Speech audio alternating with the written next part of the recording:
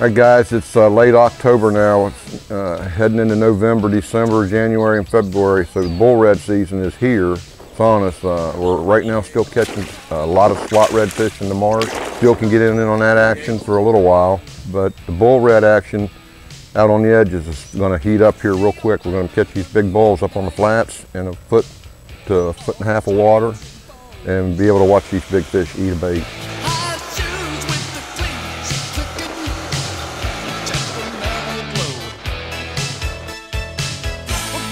I specialize in over here in the winter when the water clarity cleans up a little bit is we cruise these shallow flats adjacent to deep water. These fish will pull up on the flats to get warm, and we'll use the trolling motor and we'll ease around on those shallow flats, just watching for pushes, watching for color, and actually we can see the fish, and we throw at them and actually get to watch them charge a bait.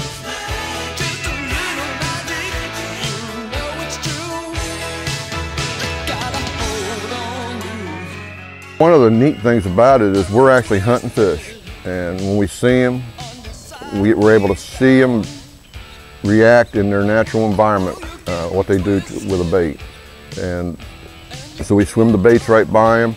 In the wintertime, there's not a lot of bait in the water, so they're hungry, and they're going to feed with opportunity. When anything gets presented to them, they're going to eat it. So it's a lot easier to get these things hooked up, a lot fewer rejects. And watching these guys actually charge a bait and eat it is an awesome experience.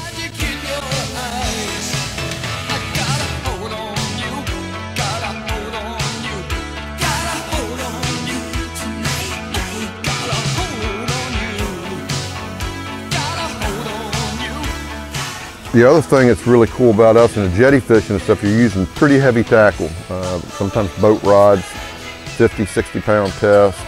Real stiff rods. You're throwing 2, 3, 4 ounces of lead. We're throwing 3/8 to 1/4 ounce lead jig heads, like this matrix crawl right here.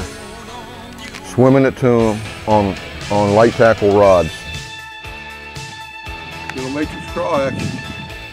Usually bait casters with 20 to 30-pound test, or spinning gear with 20 to 30-pound test with a medium to medium heavy rod. So you get a lot of action, you get a lot of drag streaming.